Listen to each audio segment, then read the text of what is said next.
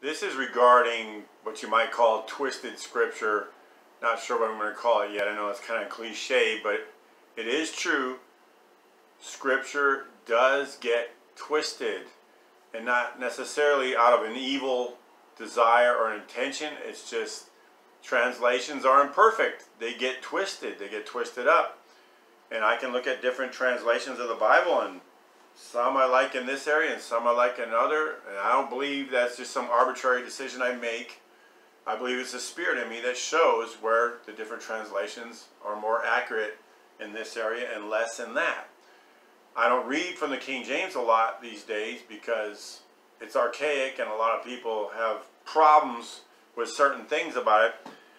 And there's certain parts of it where it's one of the few versions that ever says it like it is. And I want to talk about scripture regarding that today. And that's about the person of our God. He always existed eternally as the one true and living God.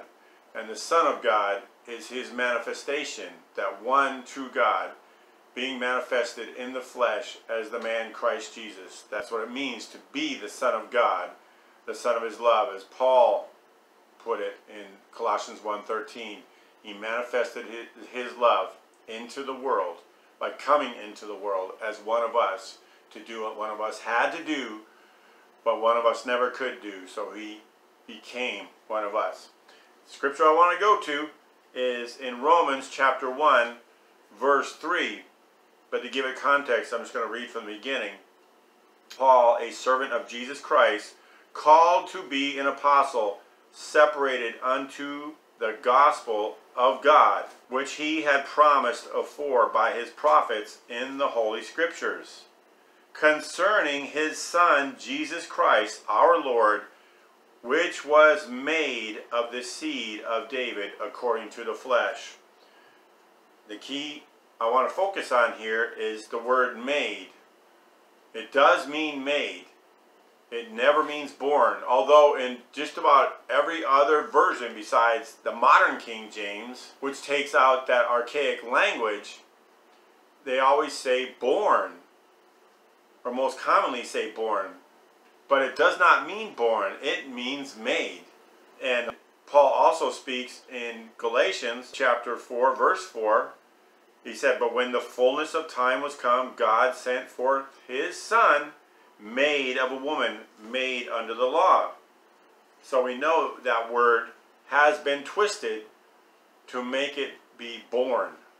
It is not born. It is made. He was made. He fashioned himself into a man in order to do what only God could do. The eternal God, the one and only true God. That is why he is not ashamed to call us brothers. That's another scripture. Hebrews 2:12, actually it's Hebrews 2:11. For both he that sanctifieth and they who are sanctified are all of one. For which cause he is not ashamed to call them brethren. He's not ashamed to call you his brother if you believe in who he is. You believe that it is your God who personally came here to give himself for you. There's only one who can sanctify you, and that's your God. There's only one who can forgive you.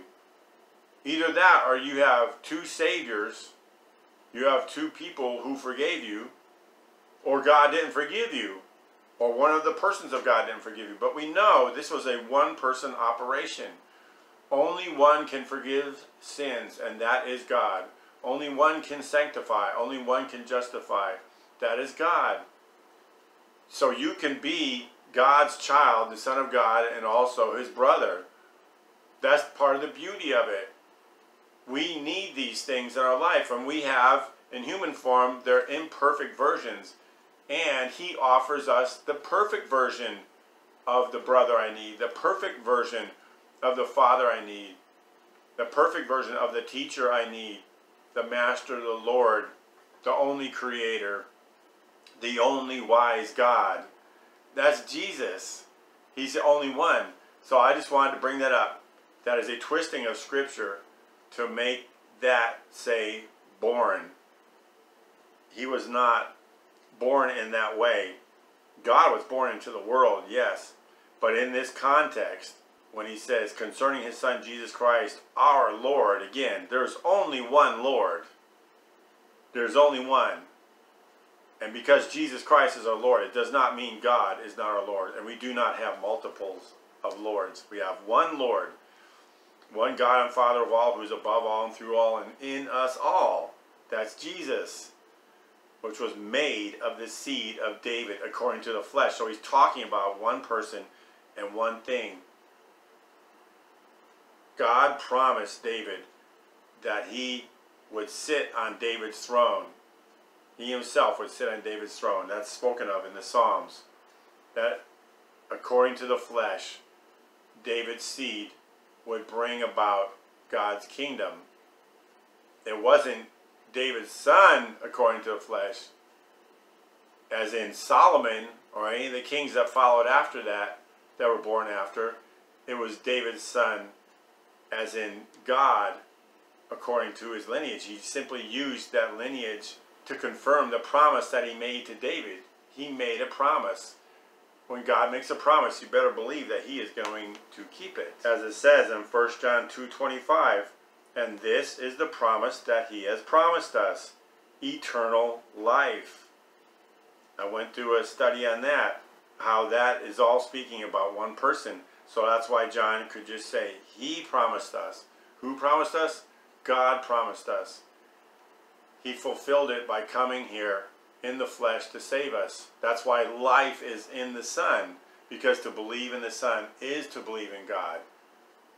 It's connected to his action. He took an action on your part. He became a man. He became the Christ, the Savior of the world. So when you believe in that, that promise is fulfilled. He fulfilled his promise by becoming the one, the only one who could save us. And he offers that to you. You can believe it or reject it. He finished his part of it. Your only part is to observe it, study it, think about it, pray on it, seek it. But once you find the truth, then you got to believe it. There's no doing on your part. This is a one-person operation. He completed it. It is finished. God made himself into that man to come here for you, for me, for all of us, to offer all of us salvation. And if you believe that, you are saved. And God did that by himself. Another scripture I like, if I can remember that one, Hebrews 1:3, who being the brightness of his glory and the express image of his person, and upholding all things by the word of his power, when he had by himself purged us of our sins, sat down on the right hand of the majesty on high. That man did that by himself. The one who is the express image of God, the very brightness of God's glory. He did that. That's who Jesus is. Believe in that and have a freedom you can't get anywhere else. Not in any theology, any doctrine, any religion, any denomination, any tradition of man or rudiment of the world. It's only in him. That's why Jesus is everything. I cannot say that strongly enough. Find out what that means. That is not just life altering. That is a new life. That is life itself. Life eternal. In Jesus' name, amen.